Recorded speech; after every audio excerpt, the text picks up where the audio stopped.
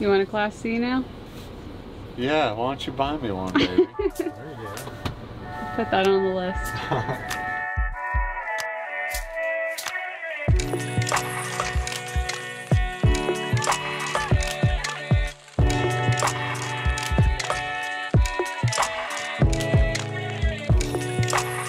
Alright, so Steph's parents are traveling with us for a few days.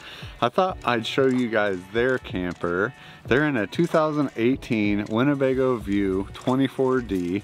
I am slightly obsessed with their camper. I kind of want one. I thought I'd kind of compare theirs and ours. We have a 2018 Grand Design Imagine 2600 RB. I thought I'd kind of take you guys through their camper, kind of compare ours against theirs, especially for full-time RV living. So let's go check out their camper. Let's start with the outside. So this is our, as you can tell, laundry, extra shoe storage. It actually has a hole up in the bathroom cabinet, so you can just throw your laundry down in here and take it out whenever. Just extra storage. It's kind of a not originals, it was a modification. So then this is the wet bay. So you can put wet things in it. It's not got any wood, it's all plastic and metal in there. So you can put your hoses and anything wet. Wet shoes, wet swimming suits. Of course, there's the propane generator. Propane comes standard and you can upgrade to the diesel. And of course this is the Truma tankless water heater. And then this is just stuff. More storage. More stuff. Full-timers love storage. Oh, it's got an outlet out there. Is that for the... That's the actual... oh, the power inverter. Power inverter, yeah. It's got one outlet on it. Out here so you can plug things in outside. Oh, I Is see. a USB port on it too? Yeah, it is. You charge your phone or whatever if you're sitting outside. So on the other side, on this side, we have the outside shower and all the drains and hookups and electrical, the water dumps. But it also has a hose where you can do an outside shower. The stabilizer jacks are in there, and there's a place where you can plug in auxiliary solar in there. Oh, I see. So there's your hookups there. Have extra solar panels set out here. Tank flush. Yes. So the other two storage are under the slide, which is an issue if you have your slide out and you want to get in those compartments. Oh, yeah. You can just leave it on low. Ah. Not your So black that one goes the whole length. Oh, I see. So you can It's put just longer divided. stuff. Oh, this is okay. Yeah, it's got two doors, but it goes the whole length. So we have the long stuff like the table, that plastic fence post has our winter poles in it, so they're Oh, I see. and just some tools, air compressor, stuff like that. You know you grew up in a farm when your parents carry their weenie poles in an old fence post. Hitch, apparently 5,000 pound towing capacity, so fair amount, but not a ton. So this is my favorite part. For the whole camper. Whoa. Very fancy. So you don't have to tug the steps out. So every time we see this camper in our minds, we just compare it to ours and kind of from a full-time perspective. So that's kind of what we're gonna talk about. I'm just gonna walk you through it, show you the camper, and tell you kind of compared to ours, what we like, what we don't like, and what we would really like in ours. So it's a Class C, you've got the bunk above it, so this flips down and you have a full bed up there. It's not big enough to really sit up, but I look at that thing and dream of a reading nook. Also, if you had people over, you could put a couple people up there to sleep. Ladder's right here, it moves over. My parents mostly use the ladder for storage, which I think is a really good idea. They've got little storage bins and stuff here. The cab itself, I think is incredible because very comfortable. My dad tried to make me drive it yesterday. I refused. Mike did drive it and was very impressed. Yeah, it drives really nice. But you're driving in your house, so I think it'd be incredible to sit in these seats and be like, I'm hungry. We're at a stop sign. Run, run, run. Grab something out of the fridge. Sit back down. Safely, of course. Safely, of course. When you're stopped and safely can remove your seatbelt. Whereas in ours, every time we go on a trip, I pack a whole cooler, I pack a whole bag because I can't be without food. The seats also spin around and they're pretty comfortable, have a little extra cushion on them so it makes them taller. So you have seating space here where you can watch your TV right here. There's so much seating space in here. I mean, really, if you wanted to throw a couple kids up there, you could have a movie night, a couple kids there, a couple people here, a couple people at the dinette, there's a couch, tons of seating room. It's kind of our own fault, but ours right now just has the couch and a couple chairs and stools that we've put in it. I don't cook a ton, but kitchen space is a big deal. So countertop space in Class C's I don't feel like is optimized very well. This one has a lot. That's one of the specific reasons my parents really like it. So you got a lot of countertop space. You also have a 2-burner stovetop. Ours is a 3-burner stovetop in our 2600 RB, but honestly, you really can't use more than one at a time. Maybe you can use 2, but really I think it's kind of silly in most campers to have more than one. But there are 2 in this one if you wanted to, and this folds down to give you even more countertop space. While we're in the kitchen, they have a 2-basin sink. It's nice and deep. They also have the little extendable faucet here like ours. I honestly like ours better in that it's one big sink. Some people might like the split ones. I like the one big one better. Tons of storage. Full-timer perspective, you want and need as much storage as possible. Probably don't need it, but you want it. This has a ton of storage, honestly, for a Class C. So underneath the sink here, oops, Mom's gonna kill me. It's really well organized. We just haven't cleaned up after the drive. But tons of storage space. They've added some little shelves down here that kind of optimize that too. But that's huge. That's probably bigger than underneath our sink in our 29-foot travel trailer, because under our sink you've got a divider, you've got our hoses down there. It takes up a lot of the space. All right.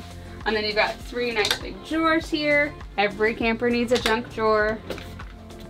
It's got some kitchen stuff and medicine, and then this is just a catch-all too, I think. Got some dividers in there. Really deep, very nice. And then, but wait, there's more. Again, this is more than is in our camper that's bigger than theirs. Mom calls this like a kind of pointless drawer. It looks like it's really deep just to kind of keep the aesthetic, but it's really only about 1 inch deep, so they just have a couple utensils laying in here. And then, but wait, there's more. In the kitchen still, there's more storage. Oh gosh, I'm not very good at these. You have to pinch them and pull them. There you go, you got it. Really deep cabinets.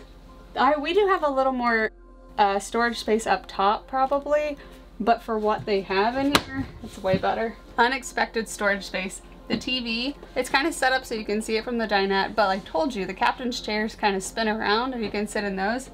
I struggle with this, so I pre-opened it, but there's a latch back here, and behind it, you have tons of storage space.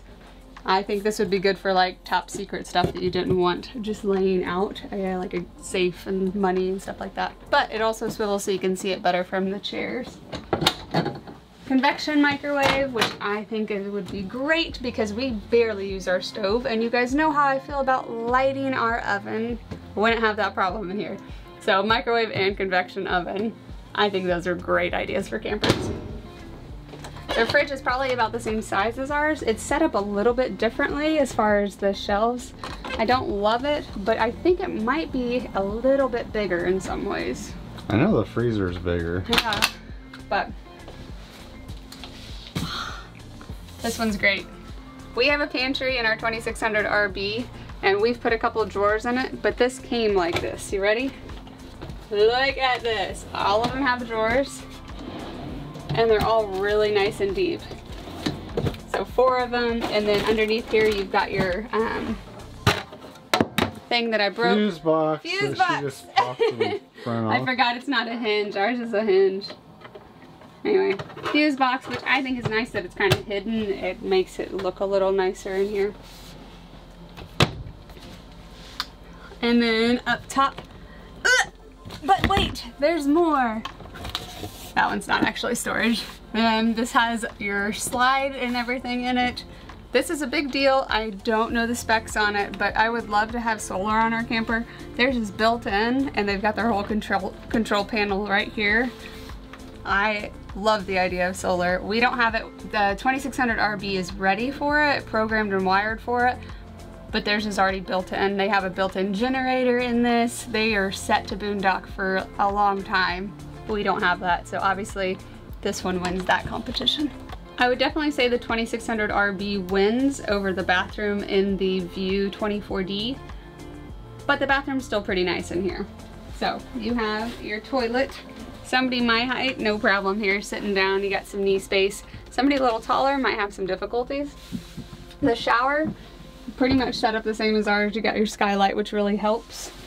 My dad is about 6'3", and he says he fits in here okay, but it's definitely more narrow than ours. We don't have as much elbow space in here. Still nice that it's a small camper and has a full bathroom. Blah.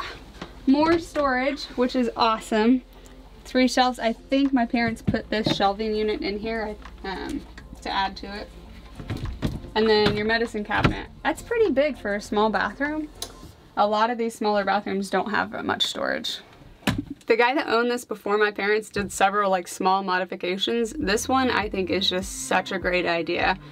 It's really awesome that it has this storage, but it's just optimized so much better here. So originally this was hanging space, so there was a bar across the top that you could hang clothes.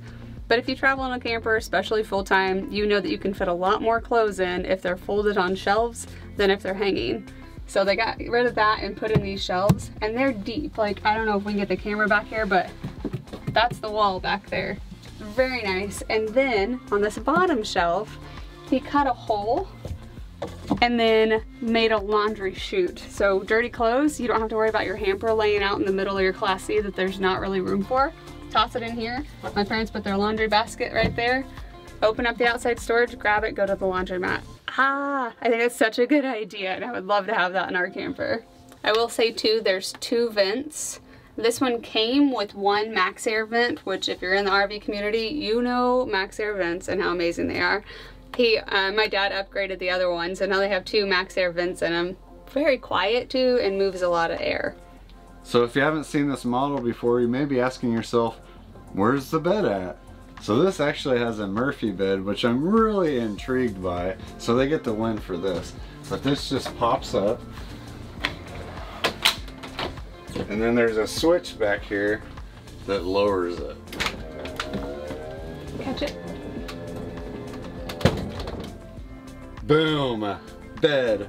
And then what's really nice is if you have guests over, you still don't have to make your bed. You can just flip it up and forget about it.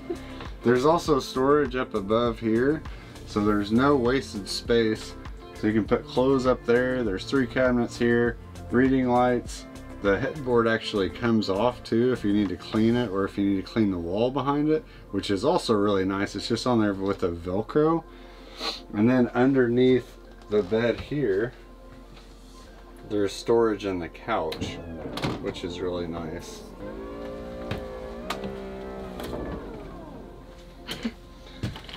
We are boondocking right now, so I think that's generally a little faster. Yeah. That we're working off of, not electricity.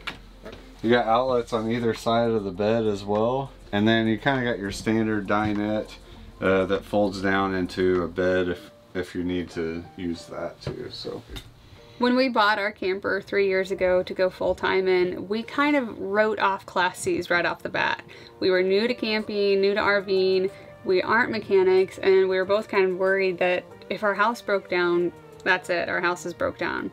Just kind of silly thinking, because we tow our house with a vehicle, and if our vehicle breaks down, our house is still broken down. Yeah, it's just, I thought that it would be a big concern for me if it did break down, that we'd be out of luck, but we already have that problem anyway. Yeah. So. But we still love our camper. It's a 29-foot travel trailer. This is a 25-foot Class C. I mean, comparatively, yeah, they're very different, but you can see a lot of similarities too. All right, so bathroom. We definitely win with the bathroom in ours. We love our bathroom. Just because we have more space. Yeah. We can really both. I can be in the shower while she's in there doing her makeup. Yeah, and the countertop space on the vanity on the sink too. I don't think I've seen another camper with that big of a vanity space. Good and bad, because I clutter the heck out of it all the time. I leave my stuff laying on it, which isn't the best, yeah. But it's nice to have all that space. All right, so kitchen, I think they're both comparable. I think they're comparable. The good thing about ours is that it has a shelf that flips up, so you can put like a crock pot on it, or I put the dishes on it. Yeah. But I think they're pretty comparable, I'd say, in size, right? Yeah, ours is like an L-shaped kitchen in the 2600 RB, and the countertop extension really helps extend the cabinet or the counter space. We have an oven. I hate the oven. Oh yeah, they don't have an oven in here. They have a convection microwave, so it's a really clever idea. I'm sure that people that actually like to bake probably don't like them as much, but I don't bake, I barely cook, and when I want to bake something, me and the oven have to have a conversation for about 30 minutes before it'll turn on. And those aren't nice words in the conversation. It's become a thing with people commenting, saying that they also have trouble lighting the oven. I don't know why it's so difficult. But, comparable in space, obviously some differences there, but... They may have a better, fridge. I still think the fridge is a little bigger. I'd have to actually look. We'd have to look at the specs, but I like the way ours is set up better, and that might just because I'm used to it. The space in there, it's just the shelves are different. So bedroom. They win. You think they win? I mean, if you want a dedicated bedroom, ours wins. We have a 29-foot travel trailer, and we have a room. We have an entire room in our camper that we barely use. That's true. I really like the Murphy bed. I know. I'm fascinated by it. They say the beds aren't as comfortable. My parents aren't as comfortable on the mattress itself. I think you can probably remedy that with some foam toppers or something, but you are limited on how big of a mattress you can get. It's a short queen. Ours is a full-size queen. It's completely walk around in our camper, but we don't use it. We go in there and we sleep, and then during the day I go in there maybe to grab a pair of socks. And that's it. Like, that's an entire section of our camper that it's just dead space. So we're giving them the win for the bedroom since they are missing 5 feet off their camper compared to ours, or 4 feet off their camper, and they have just as much space as we do, really. So you can have a different opinion too if you like our bedroom better. But I kind of like having a dedicated bedroom, but like you say, we're never in there unless if we're sleeping. And more storage isn't always a good thing, just because you end up filling the space. True. So we do have more storage for our clothes, but... Alright, so dinette area. Well, we got rid of our dinette. You got rid of our dinette. So I don't really know if you could really compare the two. I would probably still take the dinette out. They actually want to do that. I think your dad said last night he wanted to do that. They want to put recliners in. And they also have storage right up above me here too, so there again, no wasted space. Yeah, so we don't have that. We don't have any storage on our slide in our camper. But we took our dinette out. If you guys aren't familiar with that, we can probably drop a link up here to show you our renovation. But alright, so the cutoff being here, we don't have any of this in our camper, so they really have more seating area. Absolutely. Because those chairs turn around and they have the bunk up above too. So if you don't want to use the bunk as a bunk, you could take that out or convert it into your own storage area or anything like that. Yeah, I think a lot of people have taken out the mattress and put like shelves up there, made it like a bookcase, all kinds of multifunctional things. But I think one thing that we have learned over 3 years of full-time RV living is that everything should have at least 2 purposes. Yeah. So the bed being also a couch, being a Murphy bed, having storage, the chairs that you sit to drive in that can spin around and be like your recliner TV chairs. There's also, we didn't even mention, there's a table leg and tabletop, and you can put it in front of the couch and have a table there. You can put it in front of the captain's chairs and have a table there. Like, Winnebago thought of several things to make space multi-purpose. And 2600 RB, the Grand Design, I think they did, but not as much. Yeah, it's really nice to be able to move that table from here to there, and we actually kind of want to do something similar to our camper after seeing this, so we'll just see. They also have solar, and they have a built-in generator, so they can live off-grid for a lot longer than us as well. So the 2 solar panels on top help keep the batteries charged, and I could see them being able to boondock in this camper for quite a while before they need to head back. So, well, would you switch them? Yeah. But I think one of the big cons for this, and one of the reasons we're really not actually seriously having this conversation, but it's fun to dream, is money. We bought our 2600 RB about 3 years ago, and it was a little over 30 grand. We bought it on the West Coast, so it does affect the price a little bit and the options we had in it, but $30,000. We also bought our truck new, which was around the same price. So our whole setup with having a daily driver was just over $60,000. Yeah, you can buy a used one of these Class C's right now for around $120, $130. So, and that's one vehicle, no extra vehicle. So you just gotta consider that when you're looking to purchase. Yeah, if price point's a big deal, then that's a big deal. But if the ease of having everything right here, having your generator built in, solar, inverter, the small space that you can park anywhere, my goodness, the driving we've been caravanning with my parents, and we went up a hill today and Mike's like, oh, man. Oof, Mike, my dad, he said, how'd you handle that hill? My dad's like, it was nothing, we just drove up it, and Mike's like, my knuckles are still white. Like, it was a little nerve-wracking, but yeah, with something smaller like this, you can get into those small spaces a lot easier. You can also get into gas stations a lot easier. Yep. So these are all just things to consider, guys. We just wanted to do a quick video kind of comparing the two today and tell you why I have such a crush on this RV. If you guys travel in a travel trailer or Class C or have thought about it, let us know why you picked which one. If you've seen these models, which one you'd prefer.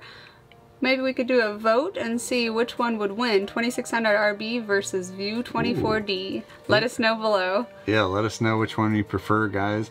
If you are new here, make sure you're subscribed down below so you're following along with our adventures. And we'll see you guys next time.